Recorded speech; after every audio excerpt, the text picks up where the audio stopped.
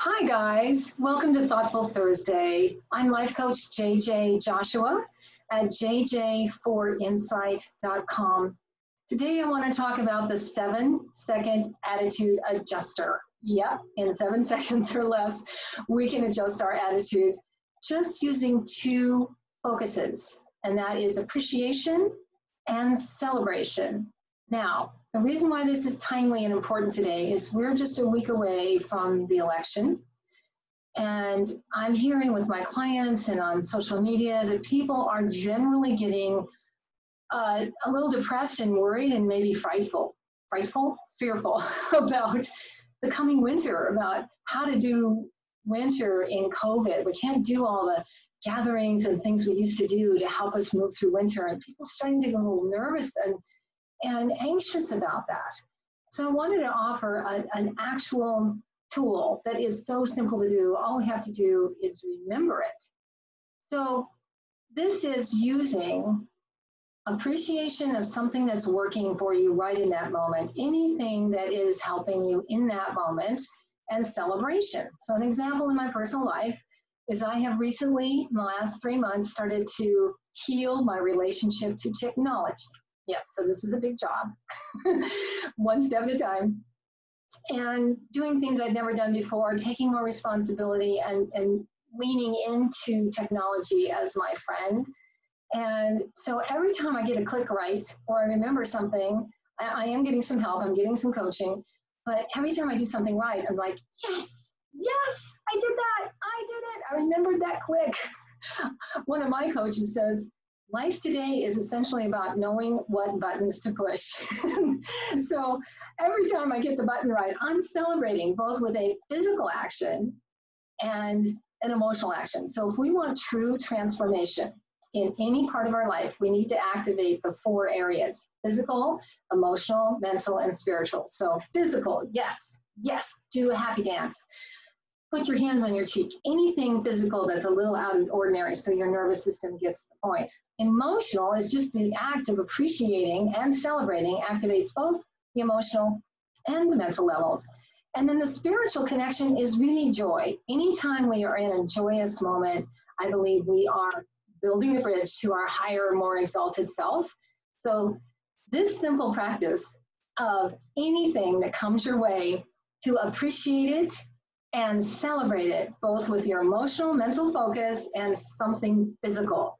So thumbs up, pat on the back, anything that works for you. I'm going to tell you another story about kind of training ourselves and how that can help with the attitude. This was an experience I had years ago. I went to a big, huge bar mitzvah in a beautiful home in the foothills of Boulder, Colorado, many years ago. And the food, oh my gosh, the food was everywhere and beautiful. Well, the man that owned the home was also one of those people that fosters puppies that are being prepared to enter into the helping dog world. And so their first 2 months living away from their puppy mom and living with our humans is very important. So I didn't know that at the time, but we're standing around this big, beautiful coffee table full of meats and other delectables, and along comes the puppy. And it was, perfect puppy nose height. And he started chowing down. And we were looking at each other like, what do we do? But the gentleman was right there, and he took the dog's muzzle and gently moved it away from the food. No rattling, nothing except gentle movement, and took him outside to play frisbee with him. So, and then he asked one of us to take that plate back to the kitchen. But I was fascinated. So I went out and said, what happened just then? He said, well, I'm raising helping dogs. And the way you raise a helping dog is by never scolding them. You train them with diversion and praise and a few treats. Diversion and praise. So we all have an inner puppy. Yes, we do. We all have a part of us that needs a gold star every day. We all have a part of us that just wants somebody to pat us on the back and scratch our neck and go, you're doing good. And so we must do that for ourselves now, especially if you live alone in the COVID world. So it's so simple, 7 seconds or less. Look for things in your life that you can appreciate and celebrate. For example, we all know that drinking water, hydrating ourselves well every day is an important part of well-being. In the wintertime, I always have trouble getting my water down. And we're supposed to have 8 glasses of water a day, but that's only if you don't drink caffeine and you're not exercising. If you drink caffeine and you exercise, you need more than that. So now, to get myself back in the groove of drinking more water in the cooler season, every time I get one down, I go, yes, 1 down, 9 to go. And every time you do that, you will start to get this feeling inside, which I've noticed with my computer experience of, wow, I can't wait for the next moment of praise. Now, this is my favorite, is the victory stance. But whatever works for you, and it can be subtle, and if you're in a public situation where you can't be that, verbose with your actions, just in your mind, do a happy dance, say, yay, and appreciating others. So another fun story is just a few weeks ago, I was at Trader Joe's shopping, and the glass, the whole window is floor to ceiling in the front of the store. And I was checking out, and this woman was walking down the sidewalk, and she was holding her hand up, and she was basically giving everybody in Trader Joe's the bird. She was flipping us all over. And the cashier looks and his mouth drops open, and we're like, what?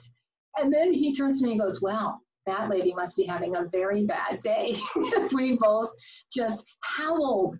It was such a funny moment. Like, what a bizarre thing to have happen. But what I did in that moment is I just got his eyes and made sure that we had eye contact. I said, thank you for giving me the best laugh I've had since COVID. And so that was praise, that was appreciation. So I invite you to get that 7-second attitude adjuster of praising, appreciating, and celebrating in your day, all day long. You're going to feel better at the end of the day. And a reminder from our dear friend, Dr. Wayne Dyer, is that attitude is everything, everything. So pick a good one. I thank you for clicking in today. Be kind to your mind and everyone else's. Ta-ta for now.